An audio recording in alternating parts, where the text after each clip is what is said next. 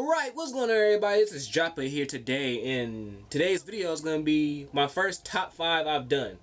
So, the reason why I'm doing top 5 is because I had a poll on Twitter, and I was asking people, should I bring back the Sniper vs. Sniper series or start a top 5? And top 5 won. So, without any further ado, let's get into it. Number 5 will be Bad Teammates. Now, you guys all know, this is not just an MWR, but any other Call of Duty game, Bad Teammates is the worst. Because you never know, with MWR, any other Call of Duty game, it's like a 50-50 chance. You're either going to get a real good team or a real bad team. And with my luck, I always get put with the bad team. And it's like, being put with the bad team is terrible. Because number one, you got to carry them. Number two, you got to watch out for them because you got to make sure that they don't give the enemy team kills. Because you guys already know, kills equals kill streaks. And the kill streaks in this game are annoying, especially the helicopter. So it's like, if you don't watch out for them, then they just feeding the enemy team kills. So that comes in at number 5. Now number 4 will have to be hit with 3 stuns or 3 flashes. Now you guys all know people that rock the 3 specialist grenade perk. Now, I can understand like throwing one and saving it. But you got them people. You got some people who just toss all 3 stuns or flashes, and every single one hits you. Now, the maps that they really do it on is Crossfire. No, not Crossfire, but Wetworks and Countdown.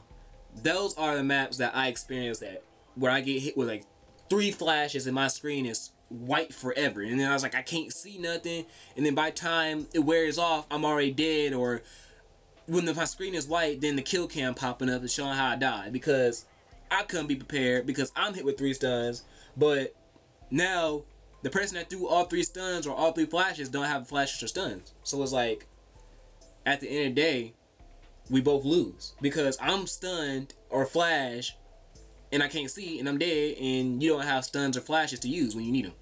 So that comes in at number 4. Now number 3, when your teammates cannot shoot down helicopters. It's just like one of the most frustrating things ever.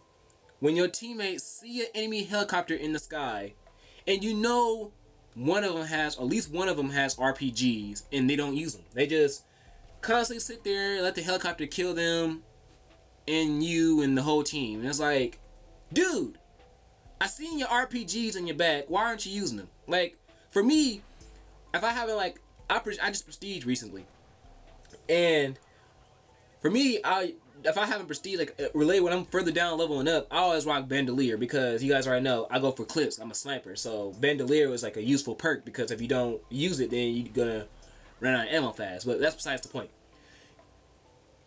When you see somebody using RPGs and they don't shoot the helicopter down, number one, the helicopter on the enemy team is just killing all y'all and helping the enemy team out by helping them win.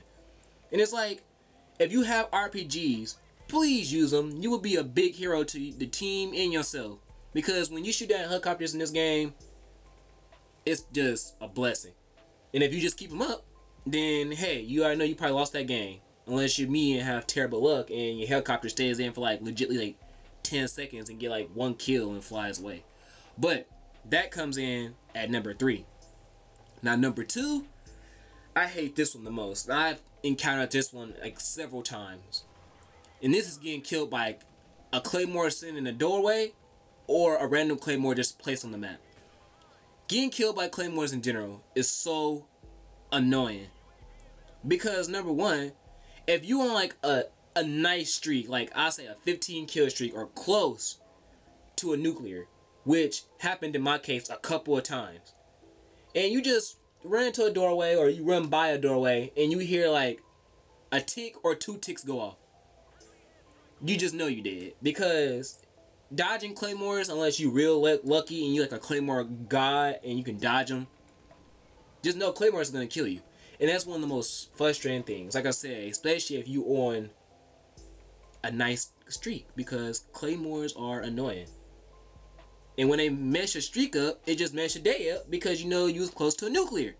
And I don't even know how many times it happens to me, but I get close to a nuclear, like I say 4 kills off. Then I just run to a doorway, not thinking it's a camper in there or somebody in there, and I just hear tink, and I die. It just ruins my day. It really does. And that's why that guy come in number 2. But this one really gets on my nerves. And this is number 1. Now, I'm gonna do honorable mentions first, and then you guys already know that's campers. Campers are annoying in Call of Duty games in general. But number one will have to be super head glitchers. Now, I call them super head glitchers because you got your normal head glitchers, then you got your super head glitchers. Your normal head glitchers are the ones that you can see when they with their heads peeking up behind a barrel or something. Super head glitchers, on the other hand, are the people who are like behind trash can stuff and you can't see them. Annoying, annoying, annoying. But yes, if you guys enjoyed this top 5, please leave a like. And if you're new to the channel, please subscribe. And if you guys want me to do more top 5s, let me know. Let me know down in the comments. But yeah, talk to you guys later. See ya.